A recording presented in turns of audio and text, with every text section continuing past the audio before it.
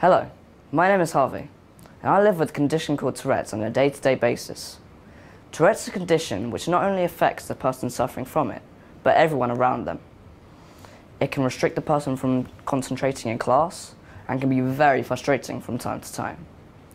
But what this video is aiming to do is to inform teachers on how to act towards a student of theirs with Tourette's, and to maybe help them understand the difficulties of having this condition.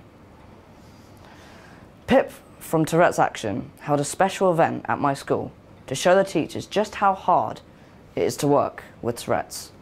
Tourette's syndrome is not a learning disability, but sometimes the symptoms of Tourette's can cause a barrier to children's learning. For example, when reading, if you have an eye-rolling tic, it can create problems when reading a passage. Homework can be a difficulty if you have an obsession where you have to get it just right, and vocal tics in the classroom can cause unwanted attention. So I'd like you to do a short exercise just to see how the challenges that face children with Tourette's in the classroom can happen. So I'd like you to write about your journey into work, what you had for breakfast, what you did when you got to work. We're going to spend a minute doing this exercise, and each time I clap my hands once, I'd like you to turn around like this. And when I clap my hands twice, I'd like you to roll your wrist and sniff. So we're going to get writing. Ready, go.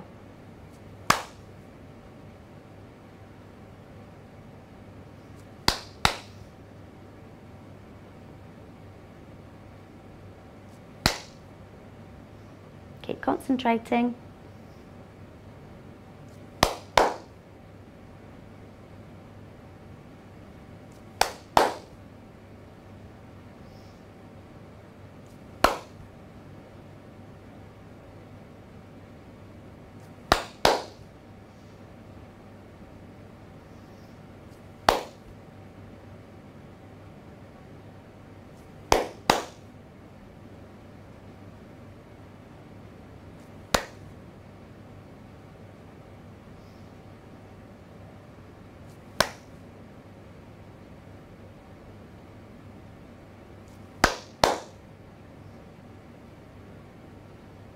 Okay, your minute's up. How did you find that?